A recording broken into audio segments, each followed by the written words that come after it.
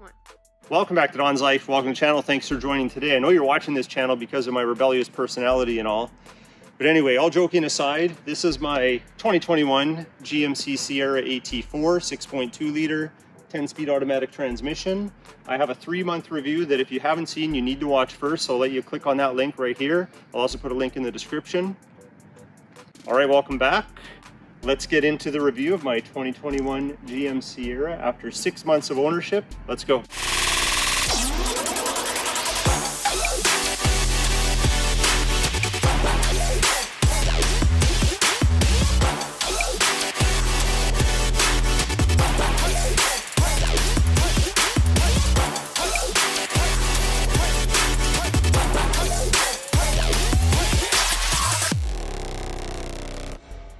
All right, before we get into the specifics of the video, the single best way you can help me make more content for hopefully you to enjoy is to hit that like button. Likes go a long way with helping small channels like this and helping videos like this get recommended to others, so smash that like button. All right, so we're gonna cover a bunch of annoying things that have popped up. That's gonna be something we'll review in a second here. I'm gonna answer a number of questions that I get from a lot of the viewers that watch my channel.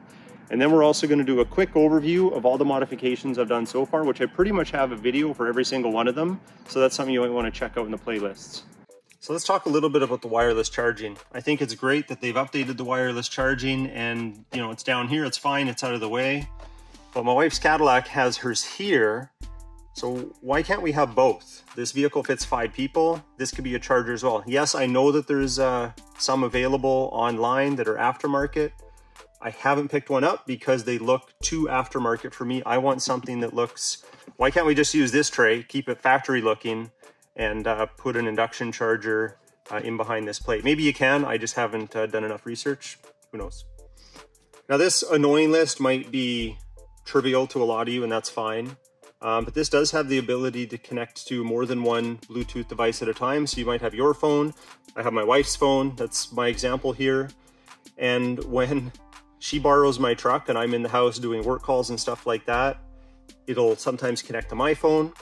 And yes, I know you can prioritize which phone you want it to connect to first, but it's a bit of a tug of war. So if you're sharing the vehicle with somebody and you have both of your phones connected, one is capable of being set to priority over the other, and it always seems to be a fight where we have to delete each other's phones just to make sure we're not getting interrupted. I've had her drive by me on the highway and all of a sudden my music changes to something I just want to pull over the vehicle or crash or something. Just kidding, I love all her music.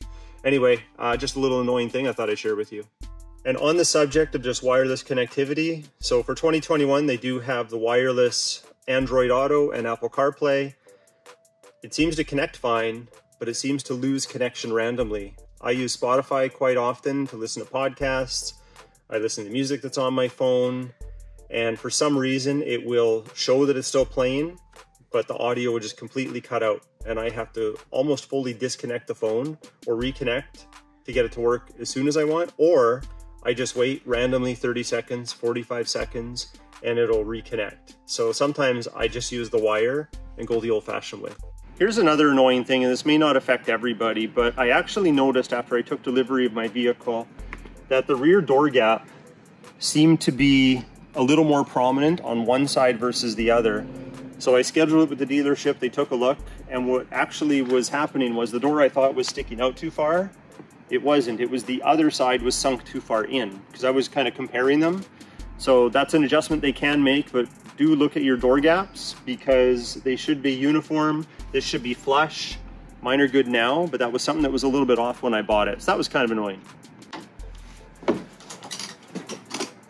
Here's another annoying thing. Now I had this tinted, I took it off because I'm planning on doing something a little different.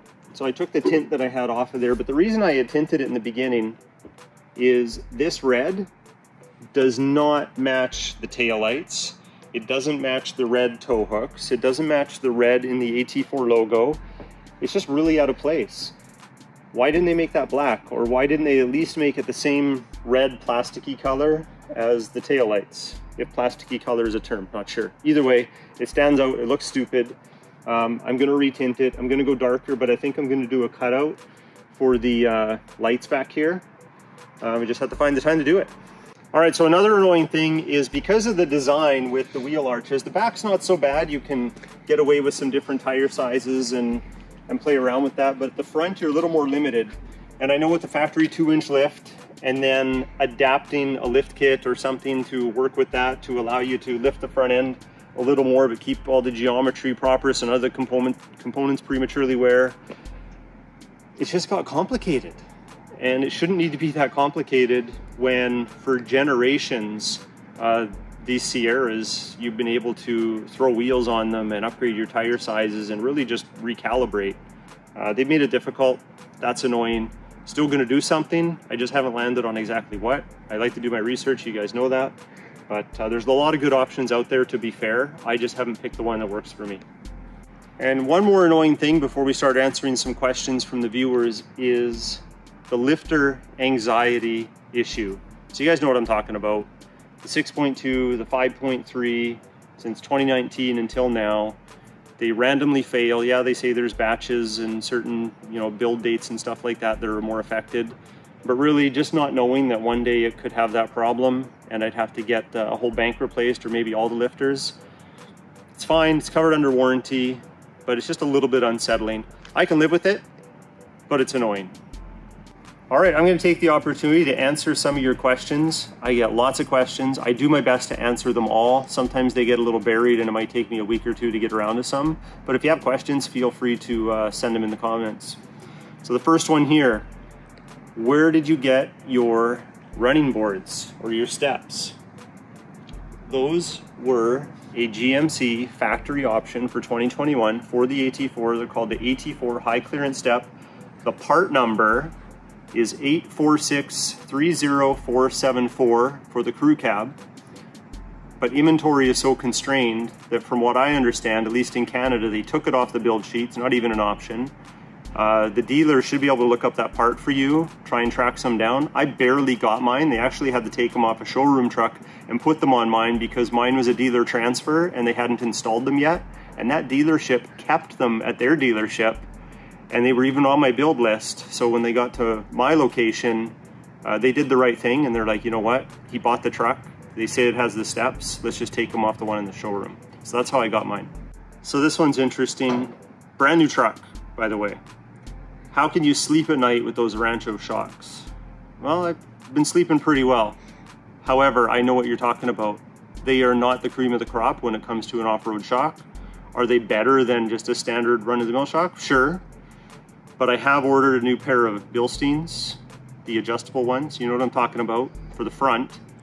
They're 2-month back order. It's been a few weeks now, so there will be a video coming up of that install, and I'll definitely share with you my impressions, but I'm very excited about that one. So I get asked a lot, why haven't I installed the Pulsar LT? I've read your reviews, I've read your comments. It sounds like a no-brainer. I'm probably gonna do it. I'm like 99% now. I do have a video to why I haven't done it yet, link up above. But winter is coming. I have a lot of priorities in my life, and right now just running V8 full-time isn't something that I'm worried about over the next month or two. But I will be driving my truck full-time in the winter, and it'll probably be something that's nestled nice under the hood and that I'm enjoying. Do you live in Dubai, bro?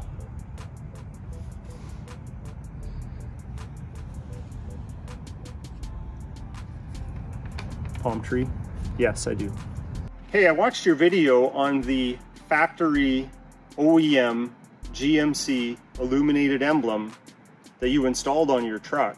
And that video about the factory available OEM GMC illuminated emblem seems really cool. Where do I buy one? I'm gonna give you the answer. Go to GM and ask for the OEM illuminated emblem, and they should be able to get it for you. Guys, I'm just teasing, I'm using my humor. Feel free to ask me any questions. I know that sometimes a video will just start rolling and you catch it without reading the title, so I'm happy to answer your questions. Don't stop doing that. Another question I get asked, because it's come up in the comments talking about, DFM and that type of thing, and that's sport mode. So yes, this truck is equipped with sport mode. You access it by the dial that shows the trailer picture and says mode. Give it a little twist to the right and that'll put it in sport mode, and you'll notice right away the shift behavior changes pretty dramatically. So I do get asked, what's the overall driving experience like? Well, I've had Yukons, we have an Escalade, I've had 3 Sierras, I've had a Lincoln Mark LT, I've had a Dodge Ram. I have to say my Denali, the Escalade, and this are probably the most comfortable vehicles from a driving experience, whether it be a road trip or around town. When it comes to, you know, a truck platform, I will say though that the seats are a little stiff. They could have done better with that, but I'm going to blow everybody's mind right now with this one. If you have a previous generation Sierra, not necessarily the one before this because I'm not 100% sure, but if you look at my wife's Cadillac 2016, if you look at my 2013 Sierra and you look at the middle of the seat and you look at where the middle of the steering wheel is, they are offset. This truck, it's nice and in the middle, and I appreciate that. I think that's pretty cool. I don't know if that's really answering a question out there, but it just got me thinking about it. Now the 6.2 liter mated to the 10-speed transmission has just been a dream. In all the vehicles that I just previously mentioned, it does stand out as very, very smooth.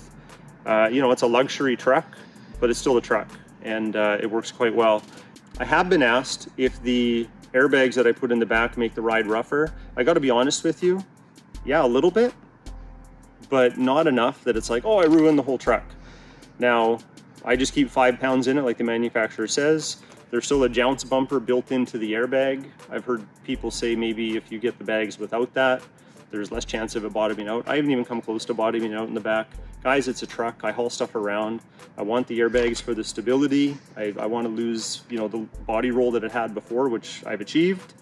The Rancho shocks could probably be replaced. Maybe put Bilstein's back there, and that will, you know, soften some of the travel out right initially. It's really just speed bumps and potholes that I notice. Everything else, she just glides over. But I wouldn't change a thing. I like my airbags. I get asked a lot about towing, what the experience is like. Well, I made a couple videos on it already. I did the boat and the trailer, about 5,000 pounds, without any air suspension. It was just factory, hooked up, drove it and gave you my impressions. The travel trailer though, you know, that's 34 feet long, almost, like bumper to bumper or hitch to bumper. And it was over 8,000 pounds. I had a few hundred pounds of cargo in the box, and it drove like a dream. I had the Sierra with the 6.2 before this. It was a 2013, it was a Denali, and it had airbags as well, and this performed better. And the reason I can say that is because, well, I've been able to do the comparison with the same trailer. This here has a little smaller fuel tank, but this gave better fuel range, but I have to attribute the 10-speed transmission to allowing me to do that. But with the airbags and, you know, towing that trailer in the wind, and it was pushing hard, and I use a weight distribution hitch with anti-sway, and you know, I felt safe. So that's the main thing. Safety when towing, especially when you're getting up there in the max range. That's what you want, and this truck did it no problem. All right, let's talk about all the cool things, the little quirks and features, the things that maybe you typically discover, you know, after you bought a vehicle and you didn't even notice right off the bat. So the very first one is the satellite radio has a built-in DVR, so digital audio recorder, a DAR. Not sure if that's the term. Either way, you can rewind your live satellite radio feed. So if it's playing for 10 minutes, you can rewind that 10 minutes. But if you change the station or you turn the vehicle off, it's going to reset. But the fact that you can do that's pretty cool. I really like, and this one surprised me, I didn't know it had it, and some of you viewers caught onto it too in one of my towing videos. But when it knows that you have a hitch connected and you signal, it gives you the camera view. So you got a farther perspective. It gives you the camera view of the corner. So you're able to make round that corner and see where your tire line is and make sure you're not going to hit the curb or anything like that. And that's pretty cool. Another cool one for you are these mirror LED spotlights. I'll give you a quick demonstration here. But what's nice is you can control them from in the cab, and you can have them spotlight both at the same time, or the left or the right independently. Now there is a mod out there as well, which I'm looking into maybe doing, which allows me to turn them on with my high beams. The one limitation though is you can't be driving at regular speeds and use these spotlights, but you can be at very slow speeds. I haven't measured how slow, like 5 miles per hour type thing. And you can have them on, but once you start driving, they just shut off. So there's a mod to change that with the high beams. All right, another cool feature, and you might know this already, but you hold down the unlock and it will roll down all the windows for you. But I should have added an annoying thing. I can't roll them up by holding down lock. It'll fold the mirrors if you have that setting turned on, but I cannot roll the windows up unless I turn the vehicle on or the accessory on and then roll them up independently. But it's still cool.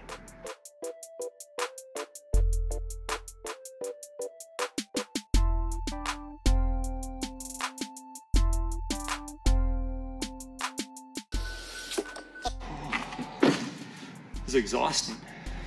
All right, there are more cool things I could probably be talking about and make this video go a lot longer. But they do say that beauty is in the eye of the beholder, and that's probably the coolest thing. I love the look of this truck. I appreciate all trucks, but I really dig the style of this truck. All right guys, I'm going to do a quick overview of all my mods. There's 20-ish, and they are all pretty much DIY. They're a different level of skill set. So definitely check out all those videos, run the AT4 playlist that I've created for everybody, and just let the camera roll.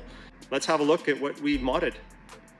Definitely get this done professionally, but I have Expel paint protection film over the whole front of the truck, on the mirrors. I have the sides of the doors, the whole back bumper and the tailgate. Get the paint protection film. You will not get the rock chips that you would typically get. I'm pretty sure in the spring when I pull this thing out and wash it really good after the winter, it will be just as minty, I know you guys like that word, as it is today. Paint protection film, gotta have it.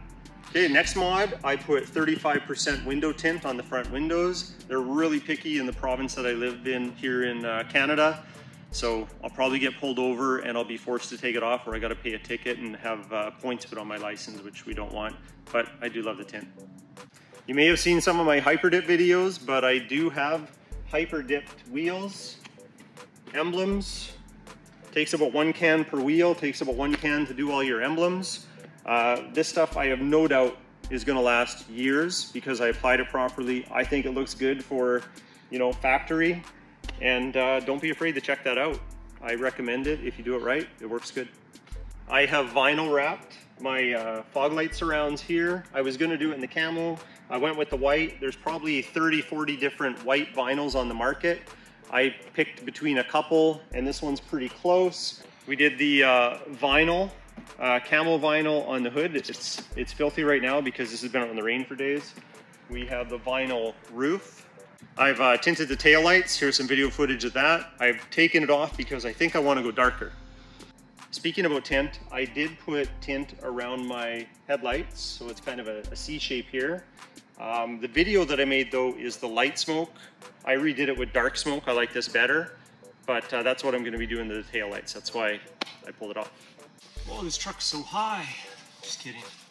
I have the auto start stop eliminator. I like that for $100. Definitely well worth it. I just pretty much don't touch the button anymore and don't have to think about it. But if I want to change it back to the default setting, I can touch the button. I installed a 60-inch light bar in the back here, and it does have the reverse lights, but I'll give you a tip.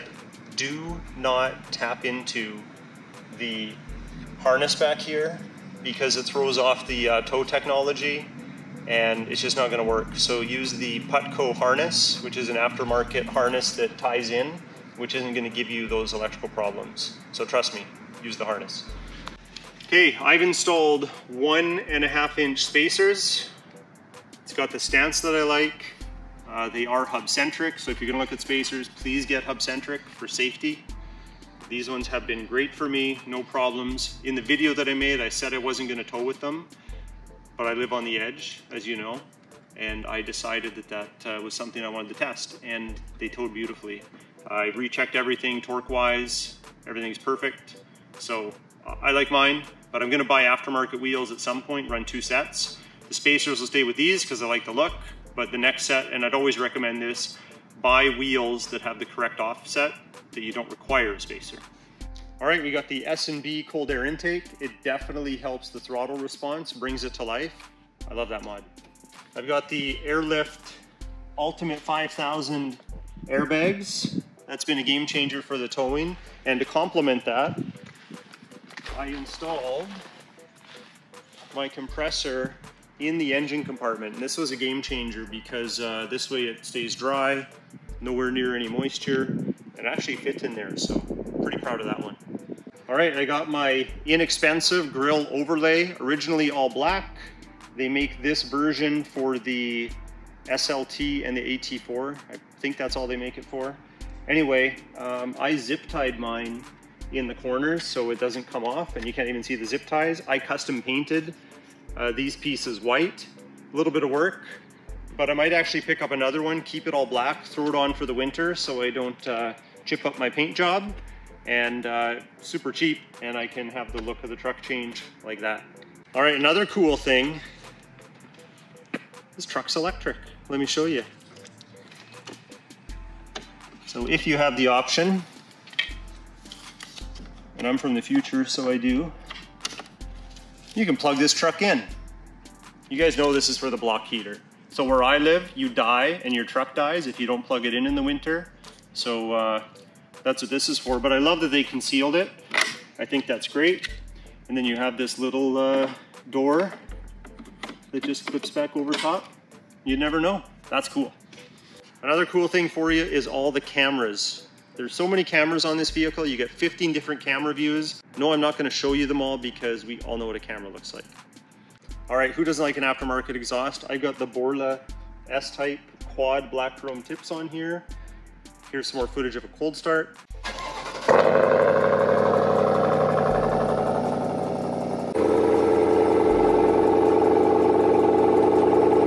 Who doesn't love that? It's got a nice bark in the beginning, doesn't drone when you're driving.